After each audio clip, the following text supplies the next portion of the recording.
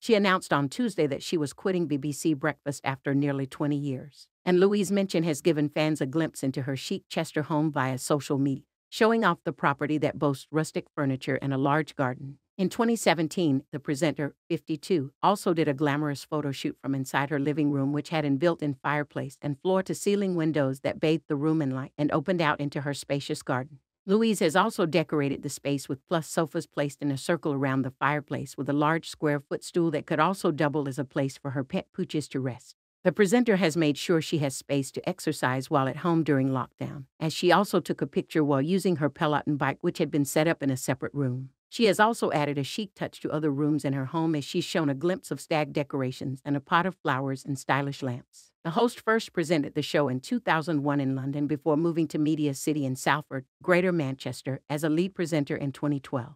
Mrs. Minchin, who will leave later this year, said she had decided it is time I stopped setting my alarm for 3:40 in the morning but will take so many memories with me. Among the major stories she has reported on from the last 2 decades have been the last 3 general elections, Brexit, and the Manchester Arena bombings. Mrs. Minchin also covered the aftermath of the Bataclan theater attacks, live from Paris, and fronted the program's Wake Up to Menopause campaign in 2019. She said she had lots of really exciting adventures planned relating to her passion for endurance sport and is trying to write a book about that, while continuing with her podcast, Her Spirit, about the mental and physical benefits of sport and exercise.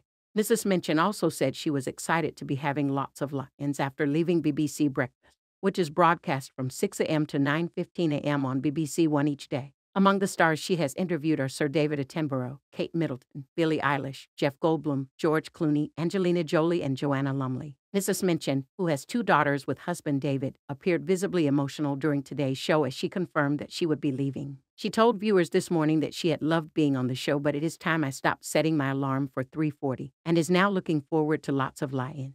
Mrs. Minchin added that she would leave sometime after the summer and would take lots of happy memories from her time on the program. She said, "We've had fun times. We've had some incredible guests. I love hearing people's stories. I love being able to tell their stories." Asked what she would be doing next, Mrs. Minchin replied, "Anybody who watches will be very well aware my passion is endurance sport, and I will absolutely continue to do that. I've got lots of really exciting adventures planned. I'm trying to write a book about that as well. And I'll continue with my podcast, which is all about the mental and physical benefits of sport and exercise.